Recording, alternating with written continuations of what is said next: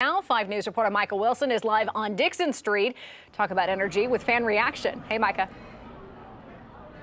Hey, Eric, I'm here at Bud Walton Jr. or JJ's here on Dixon Street. There was no need to be at the arena because they brought the game day atmosphere right here. I mean, anytime the Hawks scored or maybe got a rebound, you could hear the room erupting with loud applause or just screaming. Surprised a lot of them have their voice even right now. I mean, we've been sitting here for 5 minutes. We heard them play Celebration as well as We Are the Champions. Fans singing along, excited about this Hawk win.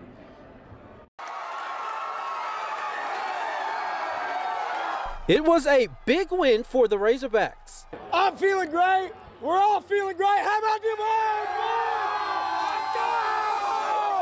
boys? That same energy there before the game. We're gonna win. We're gonna win. That's a dub.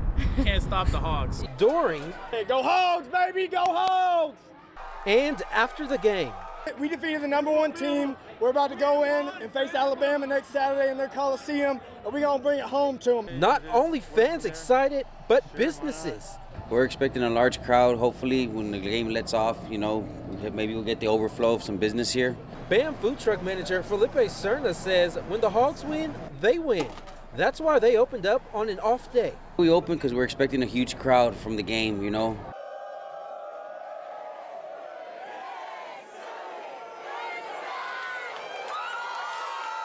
The Hogs' big win has fans excited, but a bit confused.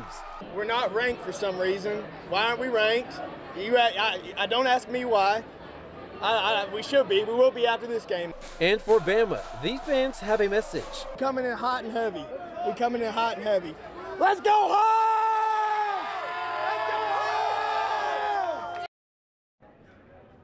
Bama, those fans are ready for it. You can see behind me there are fans walking around. During the game, I can tell you, we saw a lot of cars out here, not a lot of people, not any traffic here. Now, after the game, we see people walking around, bar hopping, finding places to eat, supporting businesses. They are excited. I know last night they were camping before the game. Unfortunately, they were told to go, but they were prepared for this win. They were ready, and they finally got it tonight.